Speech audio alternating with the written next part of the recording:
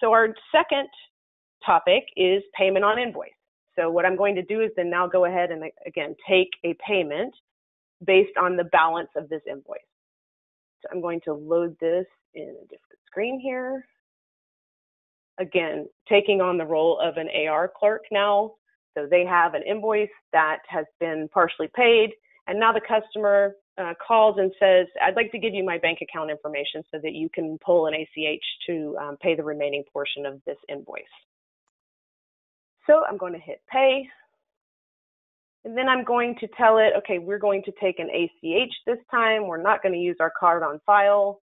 We want to do an ACH payment. And the system knows that I do not have bank account information on file in Acumatica.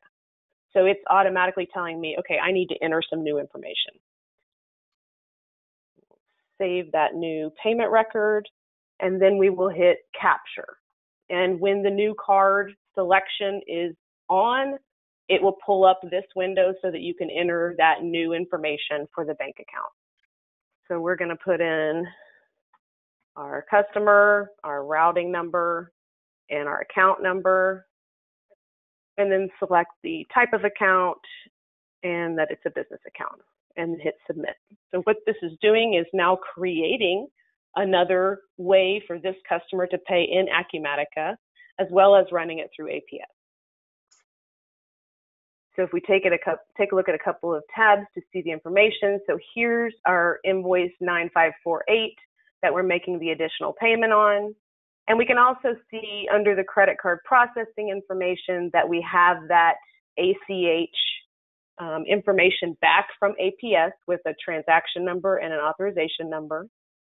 So we have information here where we can also see this from the processing center.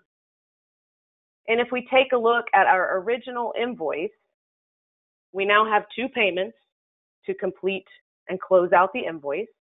So as soon as the second payment was applied, it closed the invoice. And if I take a look at the payment applications, we have our initial prepayment that we did with the credit card and the second ACH payment to complete and close out the invoice. Okay, so we've seen prepayment on a sales order. Again, that can be done with credit card, ACH, and then payment on invoice, very similar. And then everything came together at the end to go ahead and close out that invoice and finish it in the system.